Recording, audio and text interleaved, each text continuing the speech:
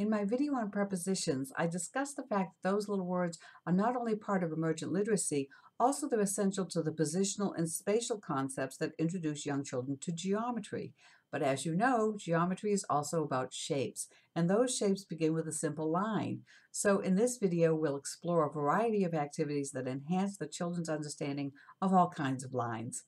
What more fun way to explore the concept of horizontal lines and the positional concept of under than by playing a game of limbo? This modified version allows the children to go under the rope in any way they wish. Also, using a long rope and slanting it makes it possible for several children to participate at once and to succeed at any level. For linear limbo, you'll need a long rope and then two children standing holding the ends of the rope high enough to allow the children to walk under it. The rest of the children form a single file line. Point out that both the rope and the children themselves are in straight lines. As each child takes a turn walking under the rope, be sure to emphasize the word under. She or he relieves one of the rope holders who moves to the end of the line of children. After everyone has had a turn, the rope holders lower it slightly. When it becomes challenging for some of the children to get under it, the rope holders angle it, one child holding it at waist height and the other holding it as high as possible. The remaining children can go under it at any point and in any way they want.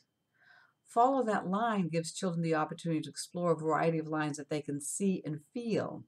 You'll need to post drawings of vertical, horizontal, diagonal, crossed, curved, and crooked lines in a place that children can easily see them. Then replicate those lines on the floor with masking tape, or you could use chalk. Beginning with simple locomotor skills such as creeping and walking, invite the children to move along the pathways created by the various lines on the floor. You can then change the skill every time the children complete one pass of all the lines. A more challenging alternate activity is to assign a different locomotor skill for each type of line. For example, straight lines could be for walking, zigzagging lines for galloping, and curving lines for tiptoeing.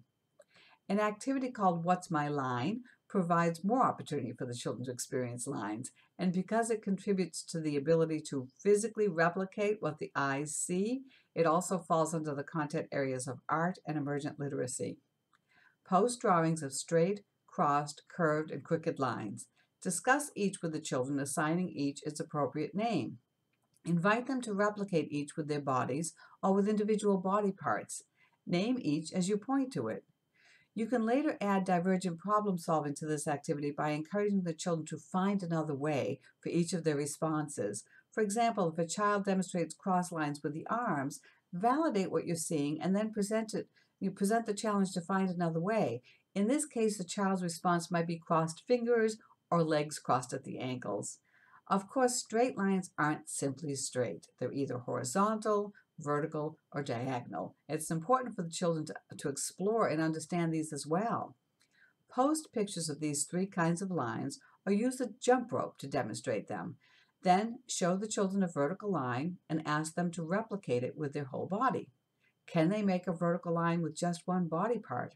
Another body part? Repeat this process with horizontal and diagonal lines.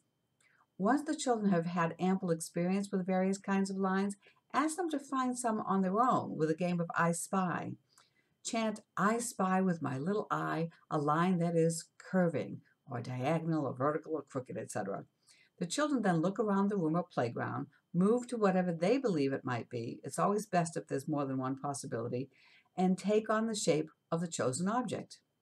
Another possibility is to invite the children to paint the different kinds of lines in the air in front of them, first with a hand, perhaps holding a scarf or a ribbon stick, and then with other body parts. Can they use their feet to paint lines on the floor?